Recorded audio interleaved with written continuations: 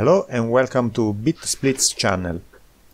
My name is Luca and this video is my response to one of my favorite YouTube users' MechMerlin invitation to go hunting around for mechanical keyboards. Last week I have been allowed to visit a company that went bankrupt and they were selling all the company old stuff. I spent almost one day digging old office equipment inside an enormous shed. Here is what I found. Here we have the first keyboard. What is that? An IBM KB8926 rubber dome keyboard? A damned rubber dome! Let's get immediately rid of it. Now let's try again. Oh, here it is, a mechanical keyboard. This is an NTC KB6252 from Nantan Computer Corporation and it's a Taiwanese company. Let's check what type of switches it mounts.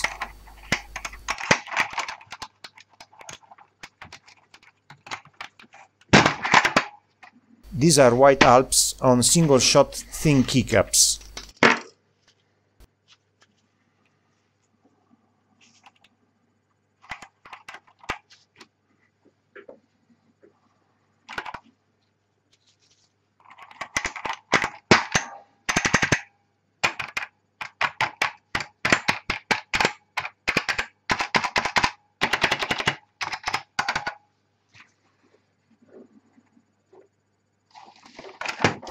And here is the back.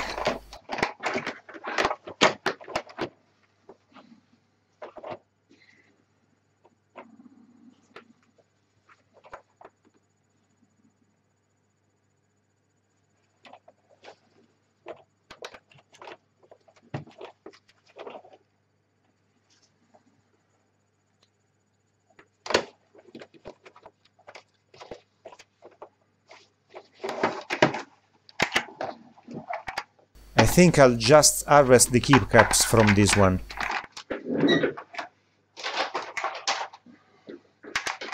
Next one is also an NTC KB6252.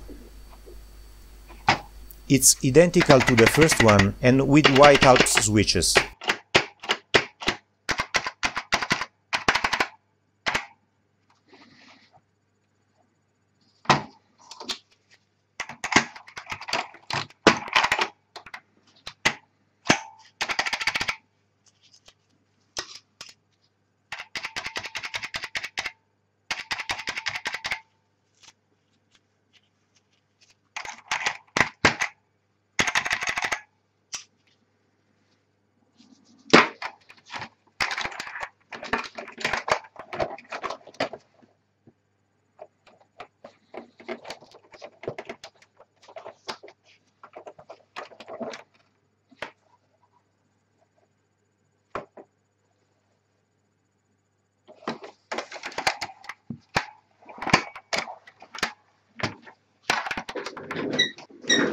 Now I have again an NTC KB6252, this time OLIVETTI branded.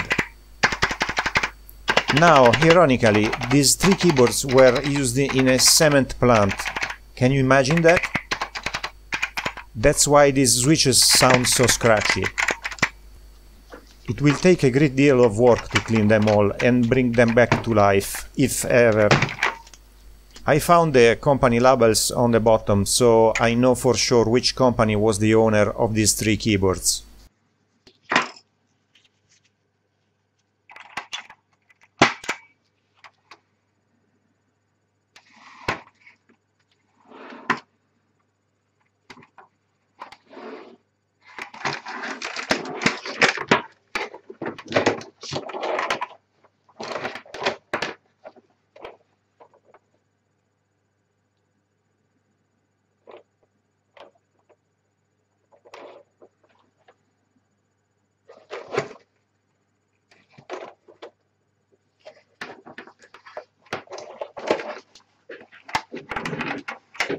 Now a better find. This is an ACER 6012, date code April 1990, with an ISO layout.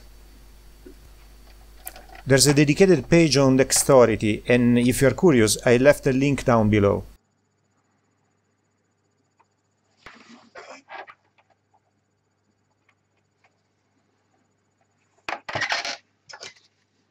This one has white Alps switches and single shot keycaps too. It's in a way better shape than the other ones.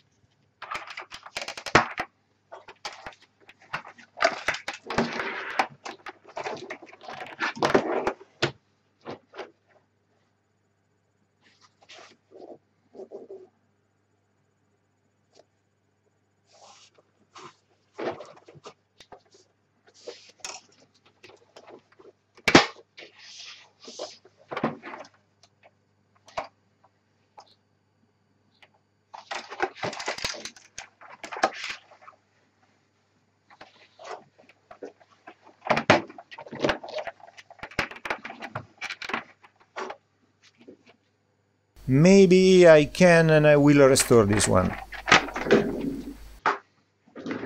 This is a Bull QUESTAR 205. This is a terminal keyboard sold by Bull, a French company, and may be used with the Bull servers.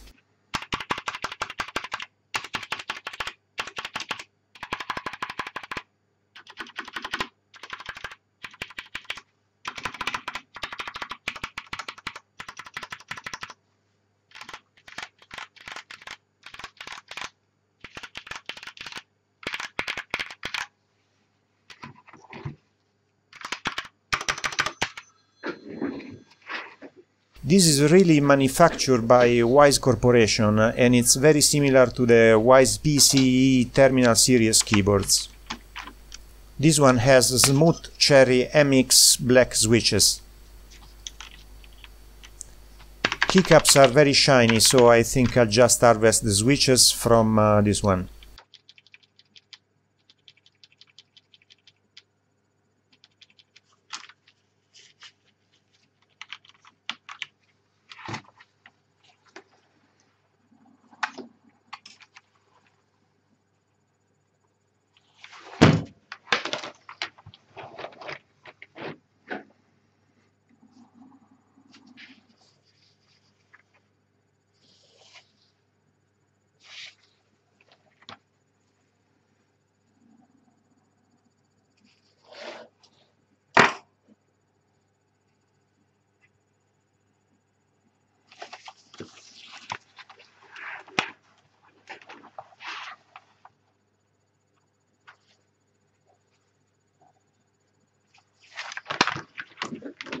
Near the Bull keyboard there was a Wise PCE terminal keyboard. This one is in good shape. One key is stuck but should not be a problem to fix it. This one also has cherry MX black switches.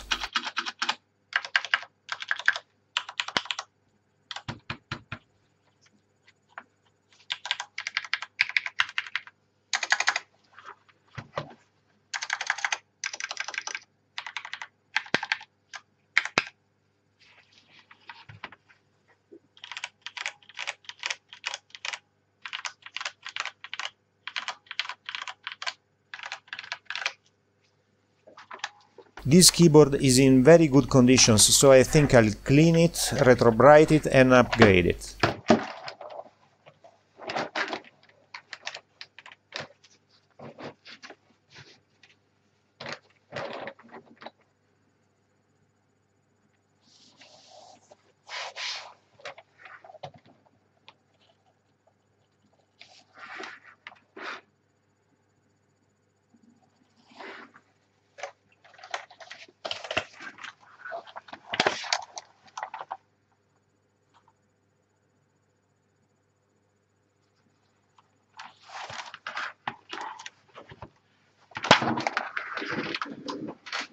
I salvaged also this one. It's a Honeywell micro switch model 78SD11, and the switches are Honeywell Hall effect.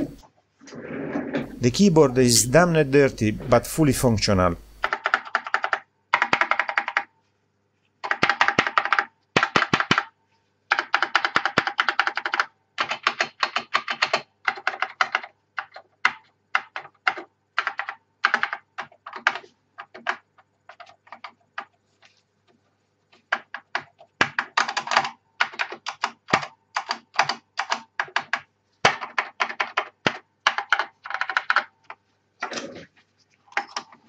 Keycaps are gorgeously thick double shots.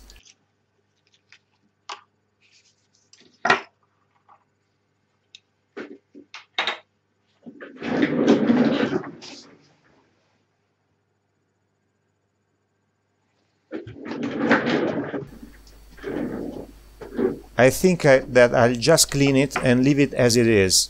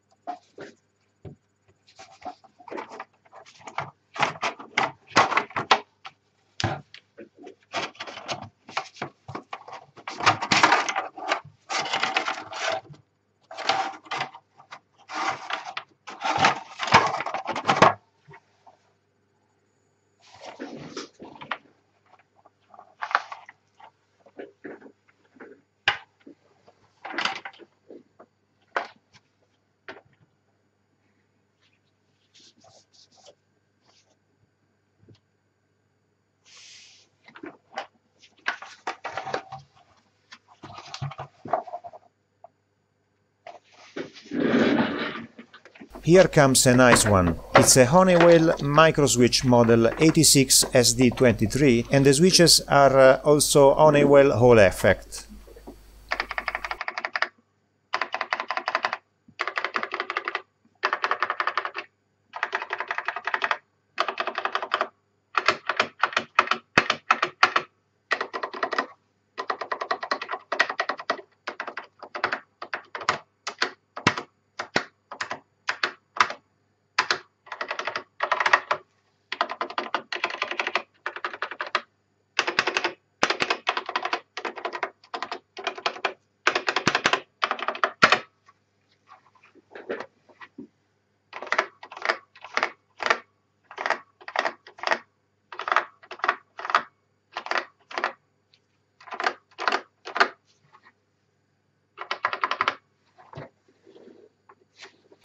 And there's still the original Honeywell cable.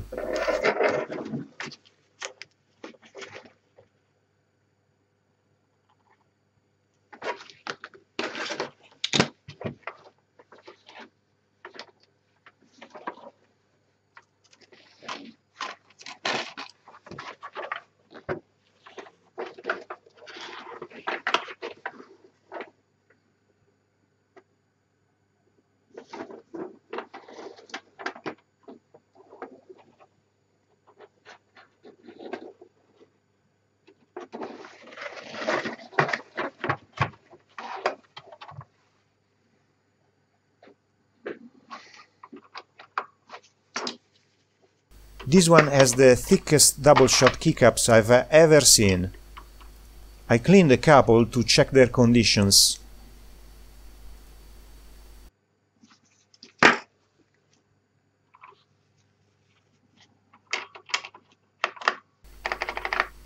I'll clean also this one and leave it as it is.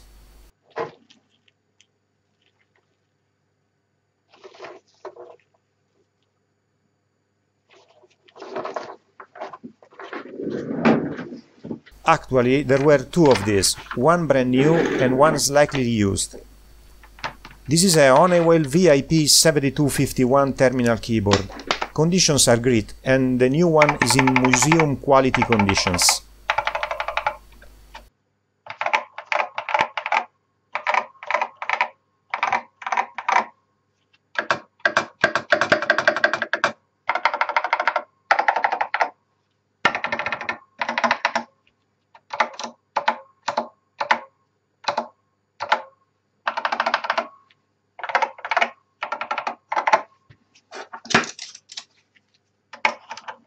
It looks to me that these are all effect switches, but please correct me if I'm wrong in the discussion down below. Keycaps are again thick double shots, and I really like the color set.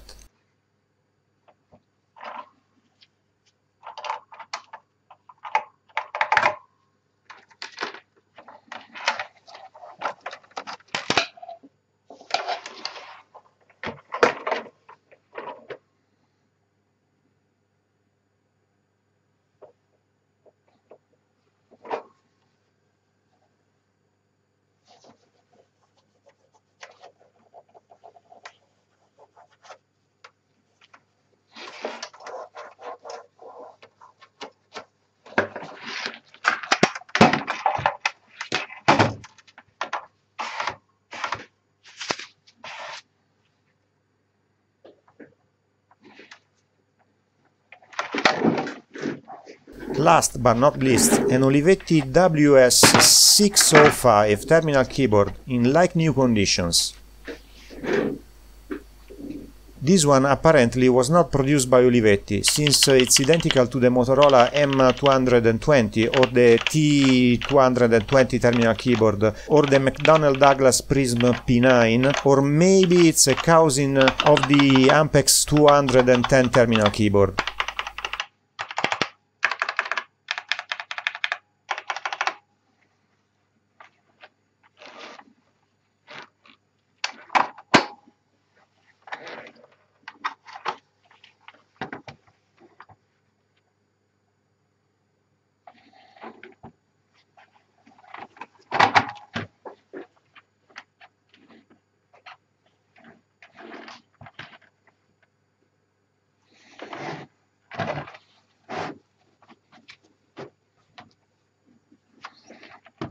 This keyboard has very smooth cherry MX blacks and double shot keycaps.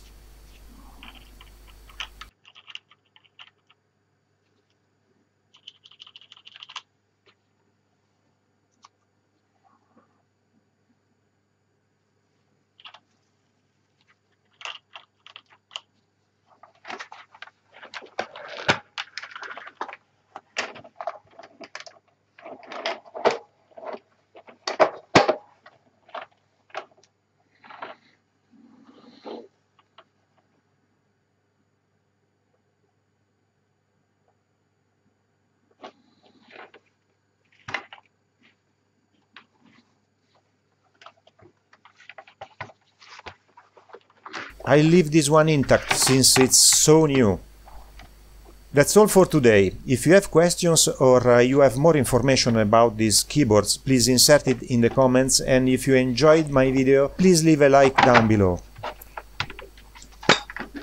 Apologizing for the bad audio, I leave you with a brand new VIP 7251 terminal keyboard.